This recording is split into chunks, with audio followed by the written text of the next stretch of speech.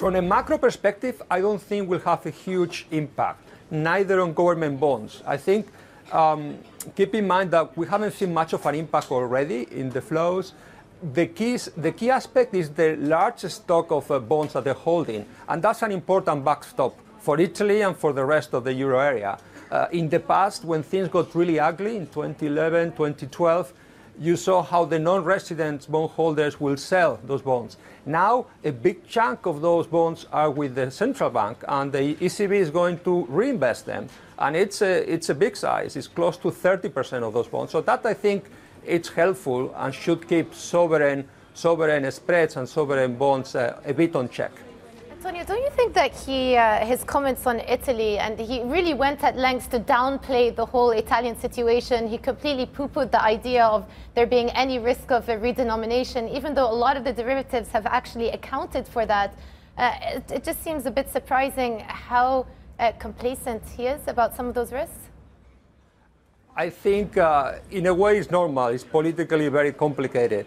So I think there are 2 points to be made on that. So the risks of these political problems in Italy are high and will remain elevated.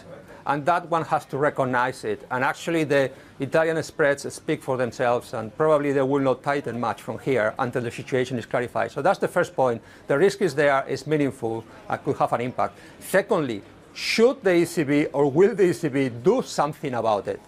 Buy more or buying less of Italy? I think the answer to that is no. And I think probably that's what he meant, that the Italian situation should not and will not deviate the ECB from its laid out monetary policy path.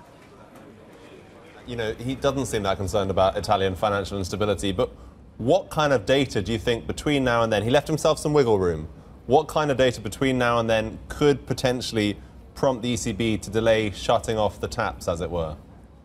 Right. You're right. I think things could go worse, and one of the aspects could make things worse is trade. Italy is one. Let's say if the Italian situation and politics will worsen and the new government actually does take a very expansionary fiscal policy against the European Fiscal Compact. That will be one risk, and one cannot dismiss it.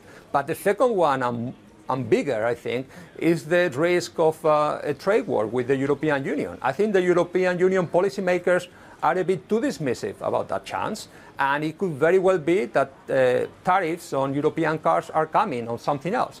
And that is a first order of magnitude for export-oriented countries, including Italy. Hey everybody, it's Hadley Gamble from our new CNBC Middle East Bureau in Abu Dhabi. Thanks for stopping by. Now to watch more, you can try one of the videos that just popped up on your screen. And don't forget to subscribe.